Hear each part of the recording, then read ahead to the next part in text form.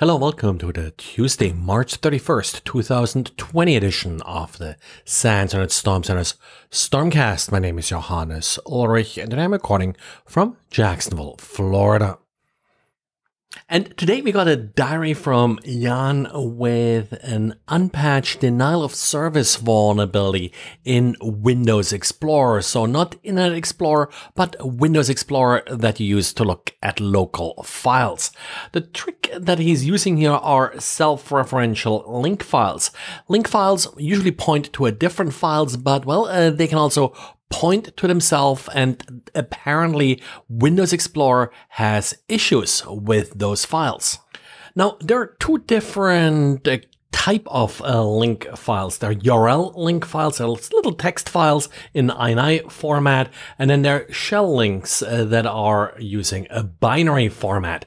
The difference in impact here is that in order to experience the denial of service condition with a URL link file, you actually have to try to open the URL link file. With the shell link file, the only thing you have to do is open a directory within which you can find this malicious shell link file, and again, Windows Explorer will crash. Jan did report this vulnerability to Microsoft. Microsoft decided not to fix it due to the limited impact. Of course, this is really a little bit more of an annoyance, in particular since an attacker would already need the ability to place the file on your system. And of course, over the last couple weeks, video conferencing has become a lot more popular, and there are a number of different solutions that have seen a large increase in their user base. One of the standouts kind of has been Zoom. Zoom has sort of been in startup mode and yes, has been somewhat popular, but really its popularity sort of exploded these last couple weeks. And with that, of course, also a lot more attention has been paid to Zoom's security and privacy posture. Now, I have a couple of stories here about Zoom. I don't want to have to sort of come across as Zoom bashing.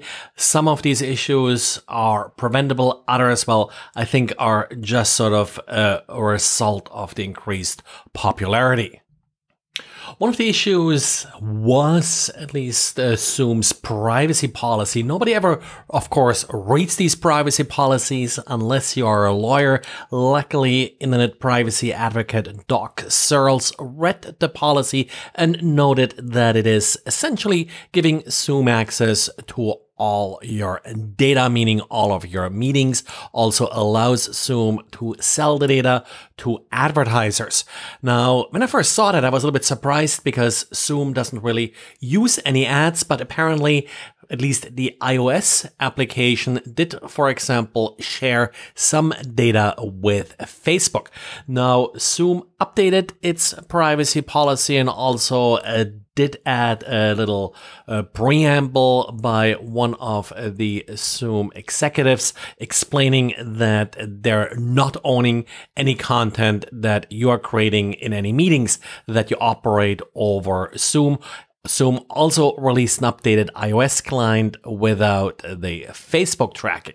To me, it looks a little bit like a lot of startups that sort of still look a little bit for the right business model, that they considered ad revenue at one point, but then apparently never really used it. As far as the Facebook tracking in the iOS app, still would like to hear a better explanation for that.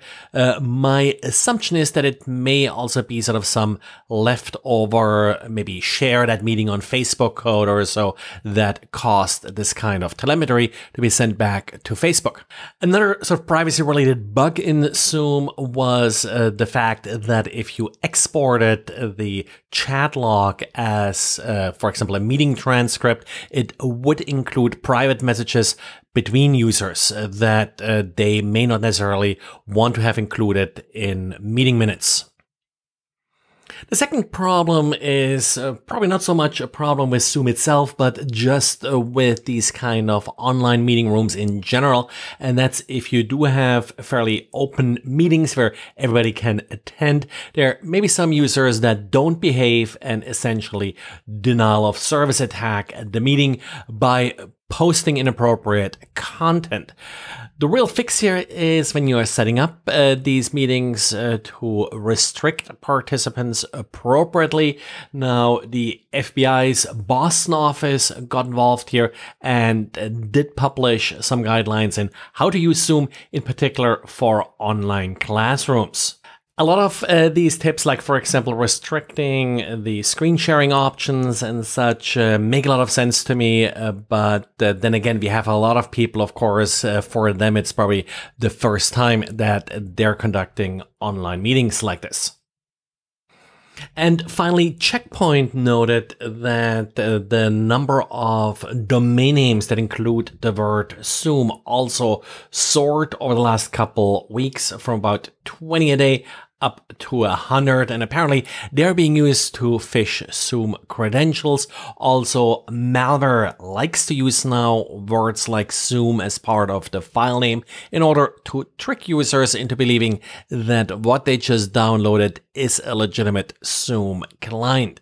So in short, what we have here is attackers taking advantage of users that are unexperienced with particular software or the medium of these online video conferences, and some user education may of course help here. And as usual, a well-configured system should probably not allow a user to launch the malware.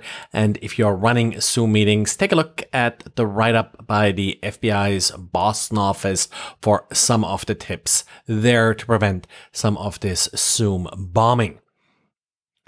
Well, and that's it for today. Thanks again for listening, and talk to you again tomorrow.